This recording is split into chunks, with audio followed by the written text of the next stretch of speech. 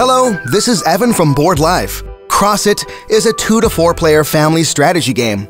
We give it 2 stars for its difficulty. Let's set up the game. Each player takes a tray, shuffle all cards into a deck. In a 2 or 3 player game, each player takes 14 cards and puts them into their tray. In a 4 player game, each player takes 12 cards. You are ready to play the game.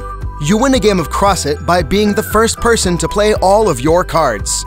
Starting with the first player and moving clockwise, players will take turns, either playing a card or drawing a card and passing. Cards must match in order to be played. If the way the number is shown is different, you can play 3 or 4 cards of the same number. If the way the number is shown is the same, you can play a sequence of 3 or more numbers. You can play these cards in a cross shape as well.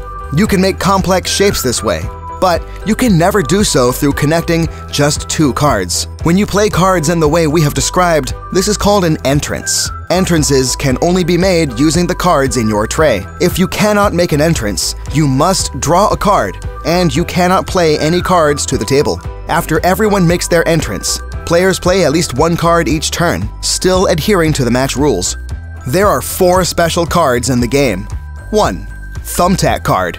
You can connect a Thumbtack card to any set of 4 or more cards that you make. Cards in the same row as a Thumbtack cannot be moved. However, other cards can be attached to that row, and cards not in that row can be moved. You may move the Thumbtack to any new set of 4 cards you make. 2. Exchange card. You can switch a card in a completed set with the exchange card. The exchange card must be in the middle of a crisscross. If you use the exchange card, you cannot play any other cards, and you cannot use an exchange card already on the table. 3. Padlock card. Place this next to a set to lock it. Cards cannot be removed from that set, nor can they be added.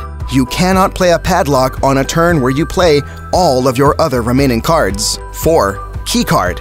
You can only play a key card on top of a padlock card. When you do, the padlock card loses its effect. The padlock is not removed from its place, however. You cannot play a key card anywhere there is not a padlock.